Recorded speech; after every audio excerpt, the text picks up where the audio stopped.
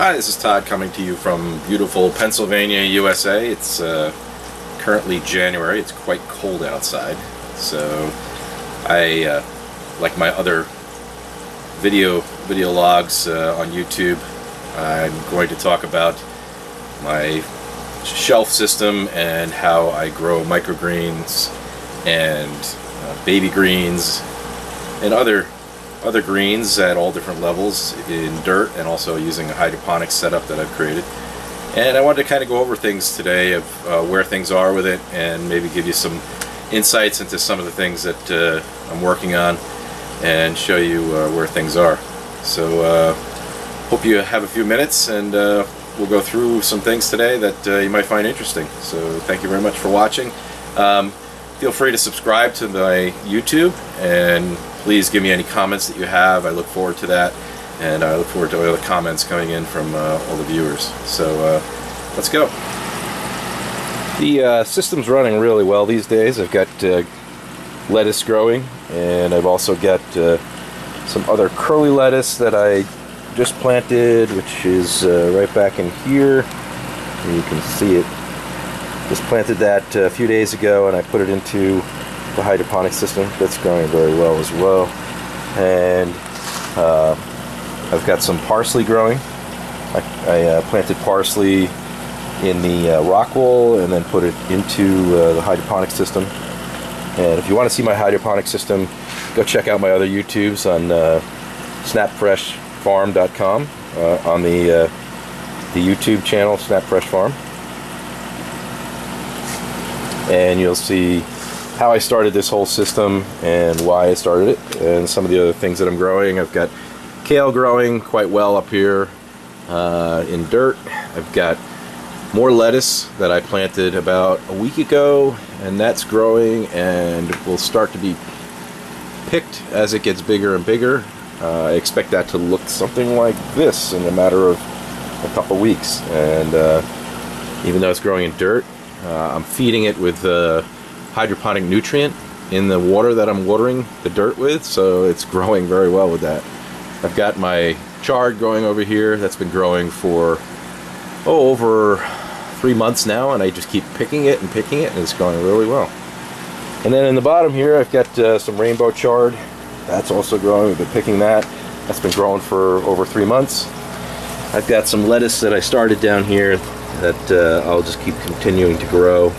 It's been pretty cold down here, so I didn't get a very good rate of germination, but the ones that did germinate, they're growing okay and should be okay.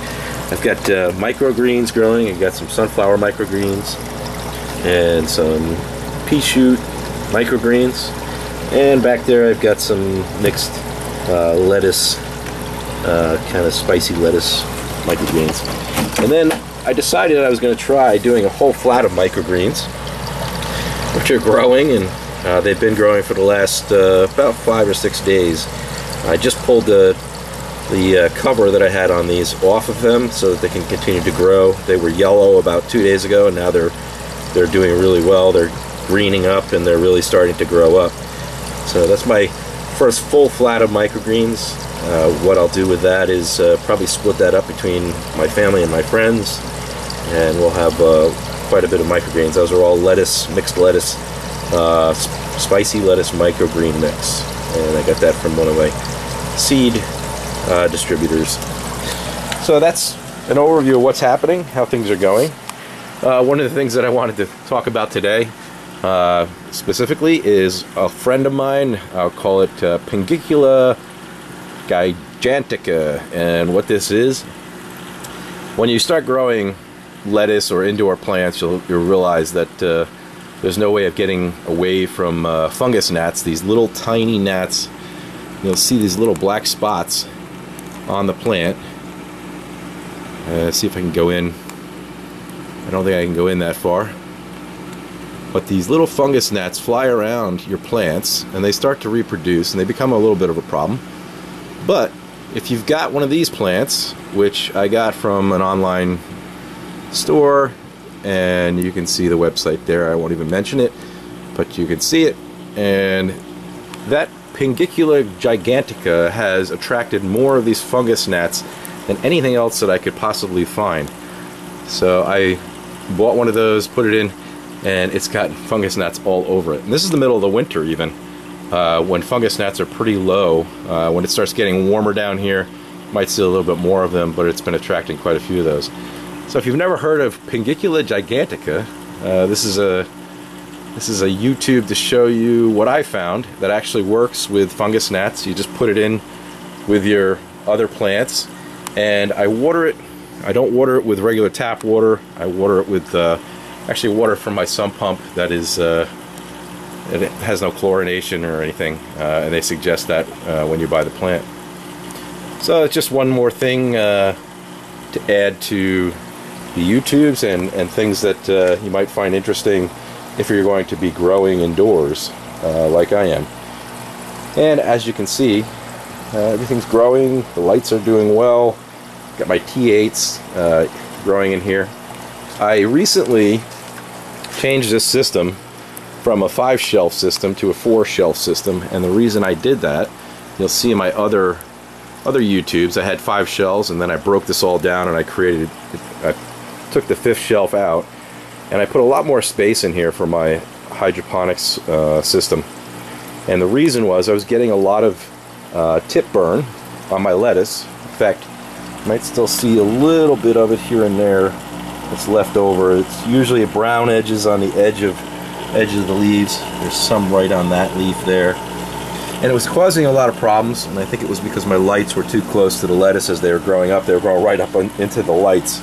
So I was able to get another about 5 inches more or 6 inches more of lighting, the lights being raised up over the lettuce, and that's really helped out. So those are just some of the things that are happening. If you want to feed your family lettuce for salads, and you want to be able to do that with probably the best lettuce, kale, chard, and anything that you've ever seen or been able to buy in the store, you can set this system up. It's very easy. Just check out my other YouTubes, and I go through a step-by-step of what's involved with it. I even do pricing in one of my YouTubes, so feel free to check that out. So I hope that was helpful. Just a few things, just an overview of some of the things that are going on here with microgreens and the lettuce that I'm growing, and how this is all coming about from the original setup that I did with a 5-shelf system and put together a hydroponic solution and also growing in dirt. I hope this has been helpful and you get something out of these videos. Please, like I said, subscribe to my YouTube, and also leave comments, negative, positive. I'm open to anything, and I look forward to your comments. I'm also interested in hearing from people who have done something like this. I know there's other YouTubes.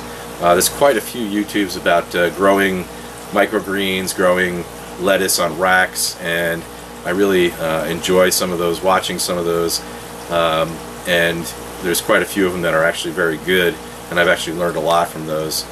I've learned quite a bit from watching people like Curtis Stone, and some shout outs to other YouTubers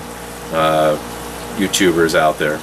Marty's Garden, Dowie Farm, Urban Farmer Curtis Stone. He's been one that I've been watching lots of YouTubes, and I just want to say thanks for all the YouTubes, and they're extremely helpful. I've also got Spring Hill Farms on my list of YouTubes that I watch regularly.